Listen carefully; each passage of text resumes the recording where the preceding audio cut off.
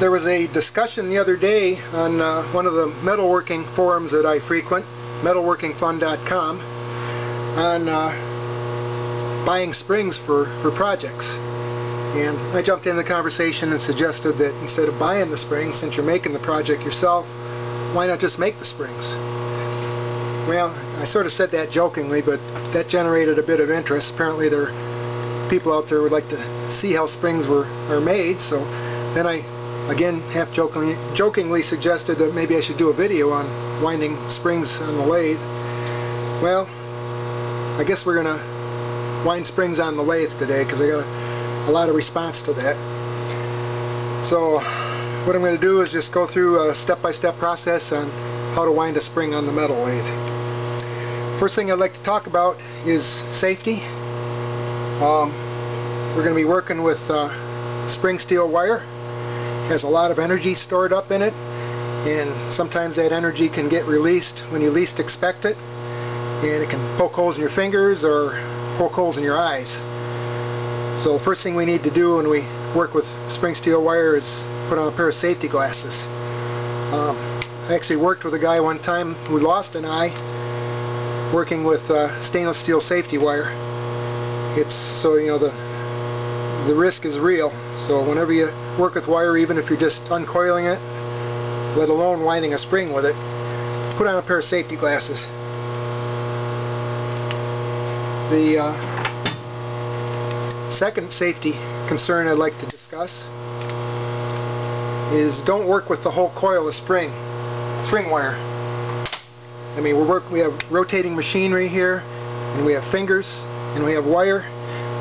Doesn't take a vivid imagination to figure out what happens when all those get together.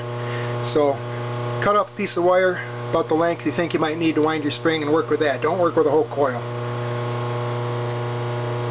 Okay, that pretty much covers it for the safety. Let's talk about tools. What kind of tools do you need to wind a spring? First thing you need is a mandrel to wind the spring on. Okay, in this case all this is a piece of cold rolled steel, round. Got a center drill on one end to support it. Got a cross hole drilled near the other end that I can put the wire through to help it start winding. And these mandrels, you have to select the size of the mandrel based on what size of the spring you need. The mandrel, you have to find a mandrel that's going to be a little bit smaller than the ID of the spring, because when you wind a spring on the mandrel, it won't wind tight, it'll wind a little bit large.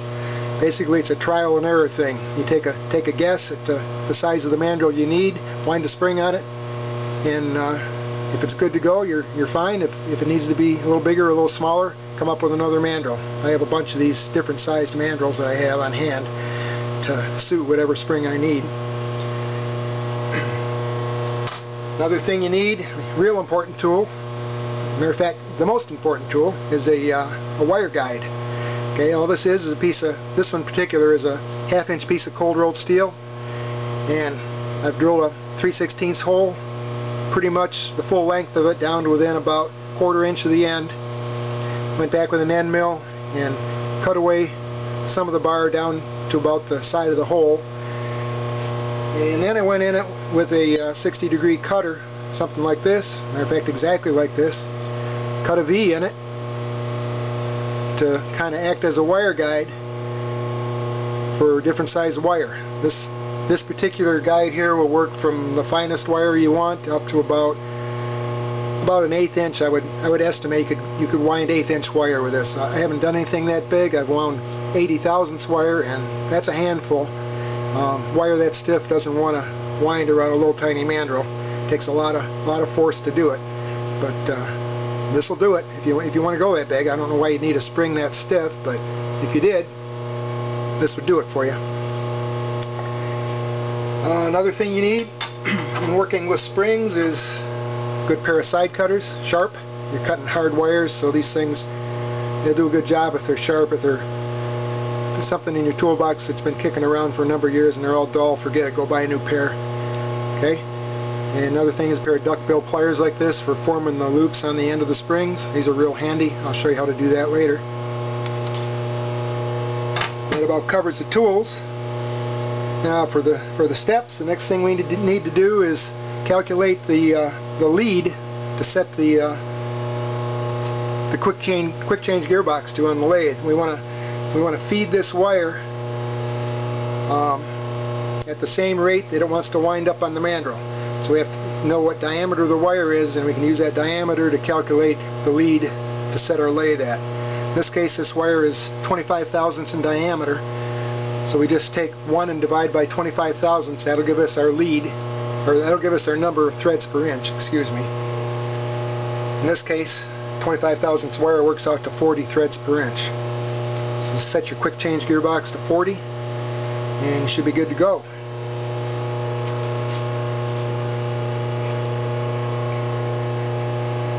Okay, so the next thing we're going to do is we're going to mount the mandrel in the lathe. You can use a chuck like this, or you can use a collet, whatever you like. Just leave about ½ inch or so out past the cross-drilled hole, so you have some room to work. And set your RPM on the lathe. You want it to be as slow as the lathe will go. In this case, it works out to about 125 RPM. You don't want the thing cranked up to high RPM, because you're working with wire, and you don't want things to get out of hand. So set it as slow as it'll go. Alright, then support the other end with the tailstock.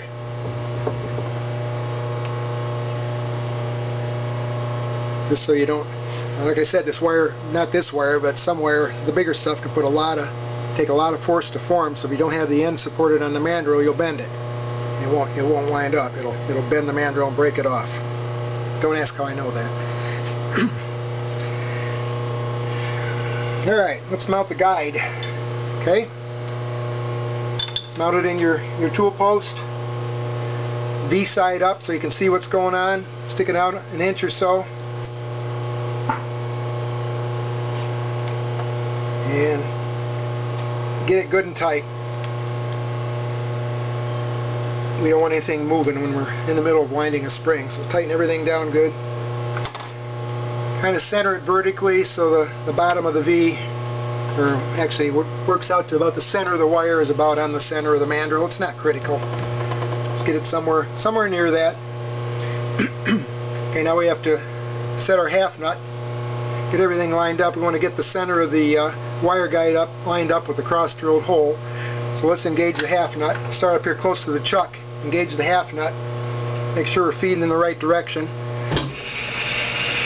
And then just let it feed till it gets lined up with the cross hole.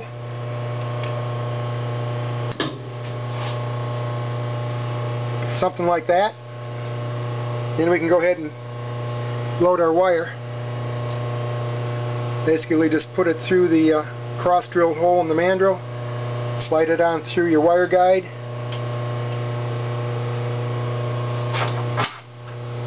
And put a bend in the end of the wire to keep it from pulling through. Something like that.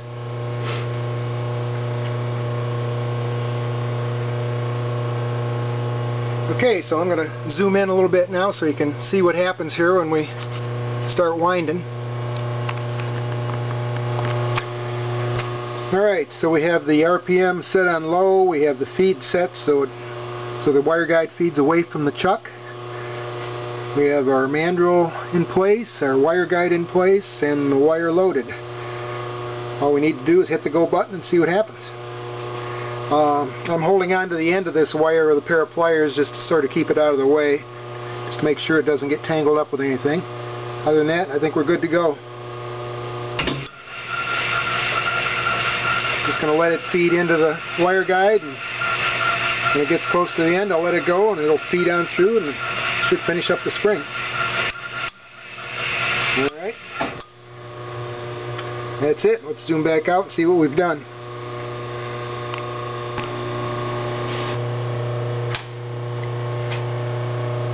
Sometimes if you're lucky it'll pop out of the cross hole. If not, just clip it with your pair of side cutters. And we got a spring. Okay. Now we can just go and clean up the ends a little bit.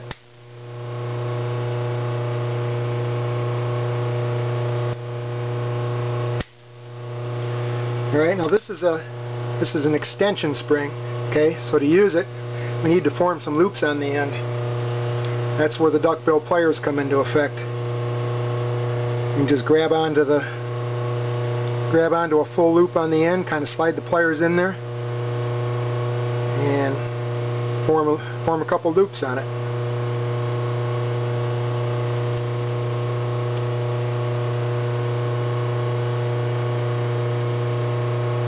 Something like that.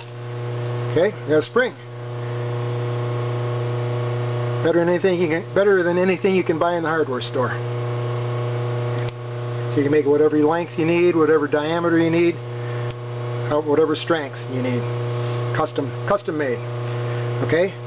But what if we want a compression spring? Well, that's pretty easy. Grab onto these nice loops you just made with your pliers.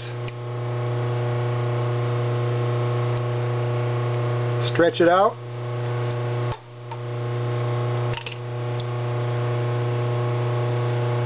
Clip the loops off.